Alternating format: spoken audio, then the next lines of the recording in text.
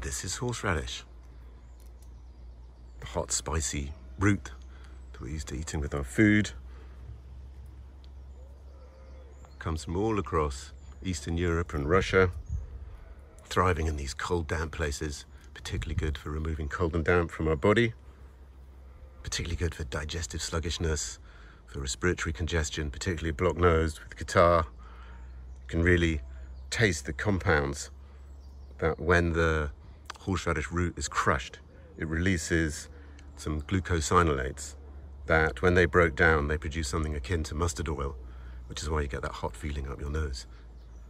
A bit like when you eat wasabi. Though it's pungent and bitter, slightly astringent, hot and stimulating and dry. You want to think about using it also for arthritis. You can use it externally, a bit like a mustard plaster, putting on any swollen or painful joints or on a congested chest. These glucosinolates that are also in the broccoli, because they're all part of this Brassicaceae family, they can interfere with thyroid hormones. So you need to be a little bit careful if you're taking thyroid medication.